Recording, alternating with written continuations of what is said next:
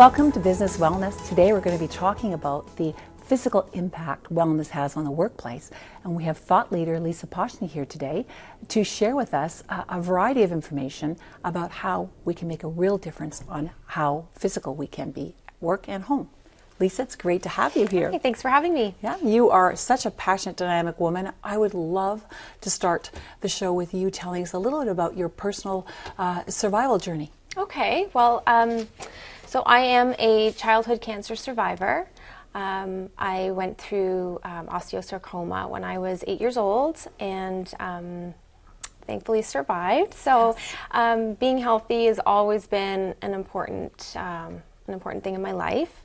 I did have a lot of boundaries that I had to, or that I was told to stay within, I guess in the past couple decades now. So yeah, this has been a journey for me because I've broken through some of those boundaries, and being a cancer survivor, it really helps me appreciate everyday life, which comes into now being such an important part of women's lives whenever it comes to health and wellness. Yeah, absolutely. And with those limitations as a child, that must have impacted how physical you could be. Absolutely. Yeah, especially in the beginning years, because I was told there was boundaries and limitations that I needed to stay within. And then, yeah, I reached a certain age where, you know, you start to push a little bit and go outside those limitations and just kind of figure out the strengths that you have. Yes, that's great. So was that part of why you decided to open your new women's gym? Yep. So actually, a couple years ago, I was going through quite a difficult time in my personal life and our family, and I didn't know how to deal with it. So I was told over and over again by certain people that, you know, running is great for the mind. Mm-hmm. Is that something that you could do? And again, going back to the limitations as a child, I was always told not to overdo it because there was quite a bit of reconstruction done on my ankle. So, you know, when I did do long walks and things like that, my ankle would swell. But wasn't wearing the right shoes, you know, there was quite a couple of reasons that happened. So anyway, I was determined. I thought, you know what, if this is going to help me, I want to try this running thing. So there was a 5-kilometer marathon coming up for Terry Fox Foundation, and I wanted to do that. So I put my mind to it, got the right shoes, and it got me out of that difficult time. It showed me that whatever you put your mind to, yes, you can make it work. It has a great deal to do with mindset, doesn't it? Absolutely. And so it sort of opened a door to new opportunities. And I know that prior, that you still are a photographer, but that was your passion. Yes. Is it still your passion? It is. Yep. I absolutely love it. It's still there. My studio is still there. And yeah, I do it when I can. You do both. I do both. Yeah. And so your new passion, Physique Women's Club, we had the opportunity to visit and take some film of opportunities that you were able to share with us of ways that we can manage if we can't get to the gym. And so ideally, the goal is to get to the gym for sort of body, mind, soul kind of thing. Yes, absolutely. So, and that's what prompted me with Physique. I wanted this for other women too. So what can happen in the workplace when you're sitting in a desk 8 hours a day is the main thing is bad posture. So when we're not moving, everything kind of goes stale. So we need to, like for example in the video here, when we're sitting all day, our hip flexors get really tight. Yes. So what can happen is that reduces mobility and flexibility. So these exercises here are strengthening those hip flexors, keeping them moving, and that helps reduce some of that loss of flexibility. What also happens is when your hip flexors get tight, your glutes they lengthen, and then that causes a whole series of problems. So like this exercise here is going to strengthen your glutes. It's going to keep them from lengthening, because what can happen is other muscles will start to kick in and take over, and then that's whenever you start to feel back pain, things like that. So you can have a lot of issues, but these are things you can do right at your desk. Absolutely. On your break. Yep. Or your lunch. Yeah. And they're going to make a difference. Yep, 20 to 30 reps. While you're sitting there, you can be on the phone. Nobody needs to know. Yeah. You need to keep it hidden. And these little movements, they build strength, they build tone, they get oxygen flowing, blood flowing. Yeah, they really help with your energy. They help with your memory because everything's flowing again. The endorphins, all that. Yes, absolutely. They can be a mood lifter and everything. Yep. Plus, you're feeling good about the fact that you're actually doing something besides just your working. Now, this band here, I've used a band before, but is this just to add a stronger element to the workout? Yes. So this is going to add some resistance. So absolutely, this is going to help increase strength. So again, 20 to 30 reps. Is great. Is a great to start. Three sets of that. 3 sets, because right now it's looking pretty easy, but tell me about that. Oh yeah, no, those little movements, especially with this band. This one here actually is killer. This is great for your shoulders or your upper body. And after 3 sets of this, I can assure you, you won't think it's so simple anymore. No, this is just a taste of what's to come. Exactly. Yes, that's good. And you can pick these up anywhere. A lot of places have these bands that are available. Yes. Now, these exercises, while they're going to be helpful for you to keep a strong mind, body, soul kind of thing in the workplace, and you're going to loosen up the muscles and stuff, but over time, if you were to do these on a regular basis, would you actually see a difference? Oh, absolutely. You yeah. would, eh? If you could, 3 days a week, if you could, make a focus on doing these 3 days a week, you will definitely see and feel a difference. Well, that's great, because you know what? One of the things that I find is that for me, I love going to the gym, and it just changes my whole day.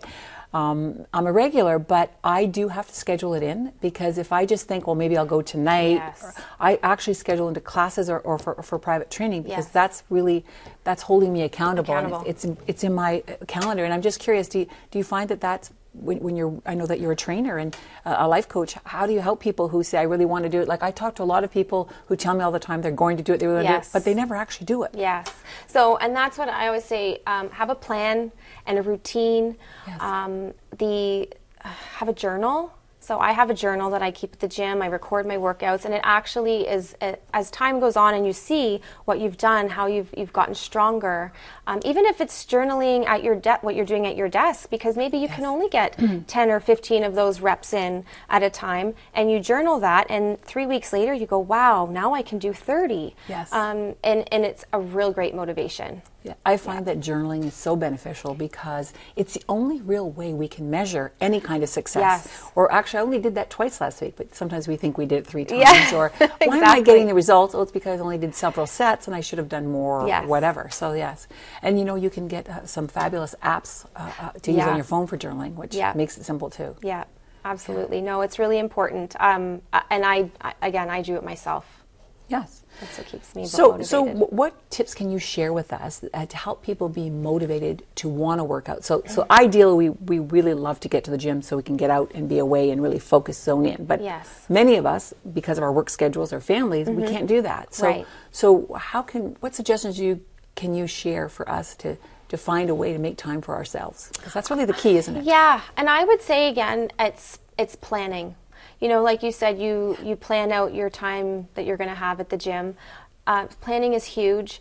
And I mean, if you physically can see it in your calendar, that I find is a big thing for me. So I use a calendar on my phone, and I put in, say Monday, I'm going to go in and I'm going to work this body part. And then Wednesday, I'm going to go in and I'm going to work this body part. So that for me is a visual stimulation that this is a visual reminder that I need to do this. This is my goal.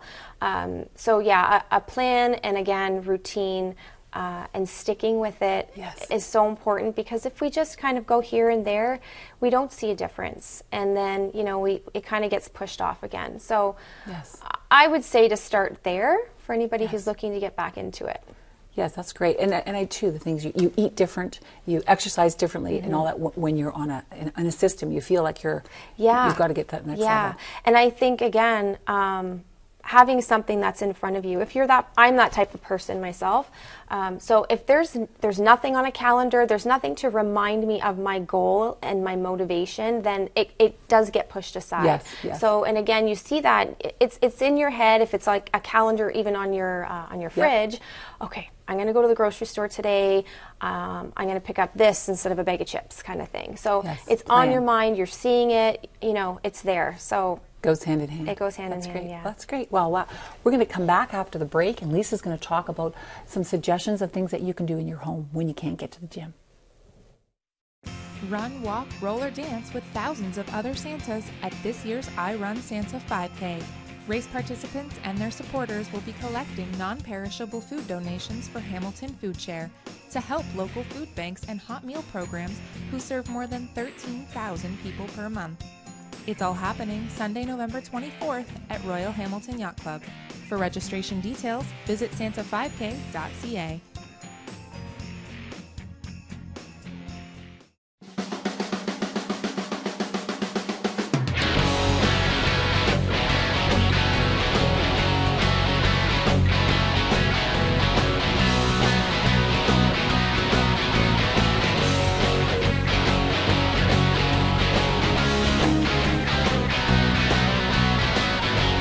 Have you ever wondered what it's like to work on your favorite Cable 14 shows? To become a crew member, go to cable14.com and click on the Volunteer tab to apply today.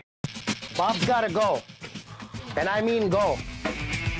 It's that time again. Get up, get off the couch, and tackle your own to-do list. On this week's episode of the Just Ask Bob show, we teach you not only how to install a toilet, but which toilets to avoid. Only on Cable 14 and cable14now.com.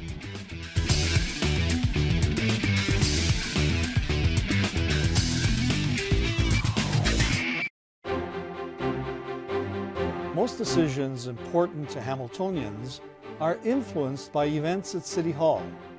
Every Wednesday, Cable 14's newest community affairs program, In the Hall, speaks with individuals and deals with topics that revolve around that building. Please join me, Larry Deani, as we explore issues relevant to you.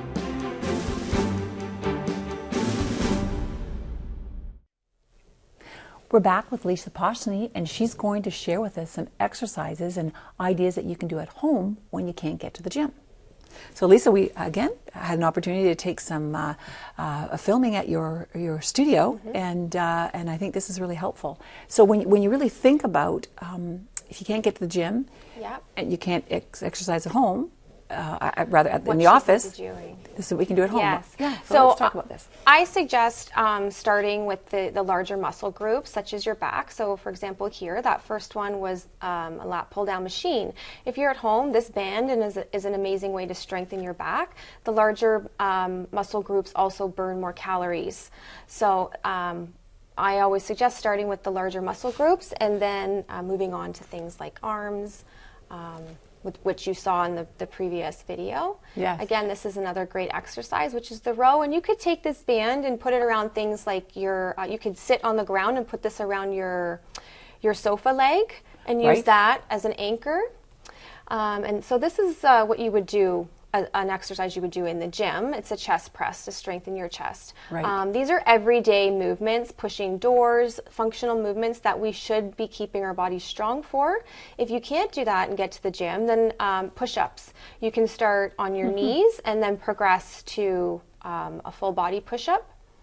And again, journaling it, you'd see your progress. Right. And then obviously your lower body plays a huge role in your life every day. So keeping your lower body strong is important. And again, these bands are so great. You can pick them up anywhere. Yes. Yeah, to keep your lower body strong. And that extra little bit, yes. Yep. So again, this looks very, very simple. I know for a fact it isn't. Yeah. and I know you can get different bands, different strengths in bands. Yes.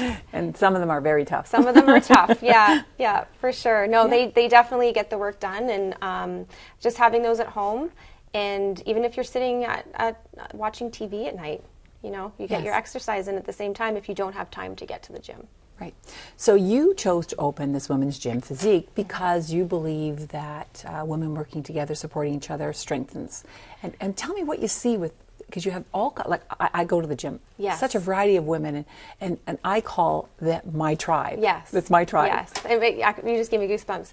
Yeah, because, when I went through my journey and found that exercise just helped me through that difficult time, I wanted to share that, and I feel so passionate about it. There's so many women at the gym with so many different stories, so many things that they've gone through.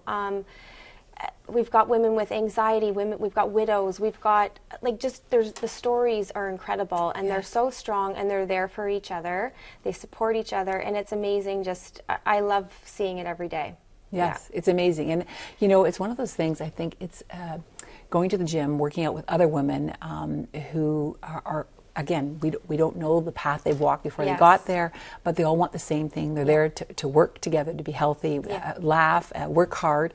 It's a real gift to have that opportunity. And so I just have to say I'm so impressed of what you've done.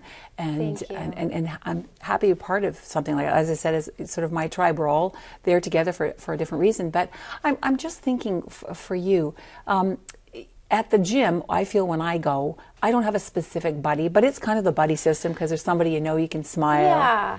But how would you work that at home when, say, you're home, you put your children to bed, or you're getting up? Like for me, sometimes I would have to get up early in the morning, which might be 5 o'clock when my children were young, because they would wake up and nothing would happen. I wouldn't get to work out. But what would you recommend? I would say, again, it's that accountability, right? Having a buddy system at home too, or having someone that can hold you accountable for that. So, absolutely, I think it's important whether you have a spouse or a neighbor or a friend or somebody that can help you be accountable for your workouts. It can be accomplished at home for sure. Yes. Even incorporating the children. Yes. Okay, I mean. Yeah, exactly. Just explain to them what you're doing, and children are funny creatures. They'll call you on things, and they will. And I've seen children in your gym doing a pound class. Yes. Tell us a bit about that. Yeah, so pound is an exercise that is they use drumsticks. Yes. So they're plastic drumsticks, and how do I explain it? It's wow. I mean, for us as adults to do it, it's you come down, you're in a squat, and you're still using these drums. Your arms are moving. Everything is moving. So we have an amazing instructor at the gym, Leanne Brown. Yes. And so she's certified in teaching pound to children. Yes. So we do run those programs once or twice a year, and the kids love it. It gets out their energy. They also talk to them about self-confidence. It's a really great program. Yeah. And I think when I introduced my children to the gym when they were teenagers, and I think that was, as a parent, one of the greatest gifts I could give them, because they both are very involved in the gym. It really changed their life. And if you start at an early age, it becomes a habit. Yes. It's not hard work. It's part of what we do, right? Absolutely. Yeah, absolutely. Yeah. And this day and age, it is easy. I know with my kids, they resort to screens, right? It's the easy thing. Yes. It is, I find, difficult to get them active because it's just kind of the habits that they fall into. So absolutely getting them involved in running. If you have a treadmill at home, not having them on the treadmill, but just, them seeing you be active. Yes. Or get outside and teach them to run. These are so important. Yes. And if they see parents going to the gym and making an effort, or even you don't have to go to the gym, walking outside, running, doing outside activities, it makes all the difference. Yeah, and again, 20 to 30 minutes a day of walking outside is great for our body. And again, it teaches our kids, right? Yes, that's what's important. Sure. So can you just share a few more? I know that one of the things I'm really impressed about Physique is that the different classes that they offer and what the value is. Can you just tell me, Okay, yeah. So we offer different classes because everybody has their own goals. Some people love cardio and some people don't. So we have non-cardio classes and cardio classes. So some people don't, or they can't have high impact exercise happen. Yes. So for example, I teach TRX, and TRX is great. It's a non-impact exercise, and it's using straps that are that are hung from the ceiling. It was actually a Navy SEAL who invented them. And you use your body weight. So there's no other weights involved. And whatever angle you put your body on is how you're going to increase that resistance or take it away. So that is a great piece of equipment for beginners or advanced. Then we have, say, interval training, which is great for weight loss, and that's a very popular one. Our amazing trainer, Samantha Pereira, she's awesome at those classes. We have our strength classes, which are all weights, and that's obviously for gaining strength. But a combination of all of these classes is it's a balance, right? It creates that balance in your life to increase cardio strength, to increase overall body strength, and then obviously that our mind goes along with it. So yes, and so you offer yoga. There's just a variety of things to balance the week out. Yes, absolutely. We have yoga, and then at the end of the week we have what we call body tune-up, which I really try to push, which is restoring your muscles, and it's all about foam rolling. It's all about massaging your fascia, which is what is enveloped around each muscle. So those are so important. Those foam rollers are amazing because you can do those again at home. But they're painful. They are painful, but in a good way. It's like having a really thorough massage. Yes. Like you can really sweat it out working through. But no, I really enjoy that because I find that because we're on schedules, we rush in and we don't. The instructors always say, "Okay, take the next 15 minutes to stretch." Yes. And usually that you take that 15 minutes to get your stuff together, your shoes on, and get out the door. Rush. Yeah. And actually, what happens is, so when we're lifting weights, we think that's when we're doing what's making our muscle grow. In actuality, it's the rest that makes the muscle grow. So it's important because. If you are constantly working those muscles, they have no time to actually grow, and then your body tires out, right? So you can have accidents. You can you can overwork. Yes, definitely. So taking the time to restore and rest. Active recovery is plays a major role in helping your body get stronger. And again, that goes back to your walks, 30 minutes a day, yoga, hiking, anything like that is considered active recovery. Which is great. Which is it's needed. Yes. Now, are there any areas of the body that you know of in your experience that take longer to build or to reduce than others? Yeah, it's personal to each person. It is, eh? But in general, wherever we put fat on, that's first is the last place that it's going to be taken away from. So, for example, like our midsection, under our arms, our backs. Some people, it's for their hips. It happens in their hips, So a lot of that too can come down to diet, and then that's where, again, once you're in the routine of your, getting to the gym or working out at home, it kind of comes with it. You know, you do all this work. You don't want to sit down and have a bag of chips at night and watch TV. You want to eat healthy. So those are for sure the hardest parts, and unfortunately that part a lot of it comes down to diet. Yes. So you put the work in, and then the physical work, but then the other, you have to put the work in on. So it's the mindset. Yeah, it's absolutely. It's all encompassed into the same mindset. Yeah. Yeah. The whole it's a package deal. Yeah. Absolutely. Yes. So, but I know sometimes people will go to the gym, feel great, and say, "Well, I worked really hard today," and then they go home and have something that. And that's what's great too about whether it's your spouse or again a neighbor or a friend, keeping each other accountable. Like right now at the gym, we're doing an 8-week boot camp transformation, and it's really fun because they all have their meal plans planned out for the week, and if they fall off, they come to the group and they say, "Oh, I had a really bad day," and we're like, "It's okay, because not one bad meal isn't going to make you overweight, and one good meal isn't going to make you thin. It's a combination, and it's consistency, right?" Yes. So having that support system is huge because it helps you stay on track, and if you fall off, it helps you get back on again. Yes, that's great. Well, thank you so much for joining us and sharing all your words of wisdom. I've learned a lot as well. It's been a pleasure. Thank you. And thank you for joining us today on Business Wellness in Hamilton. See you next time. Linda Marshall.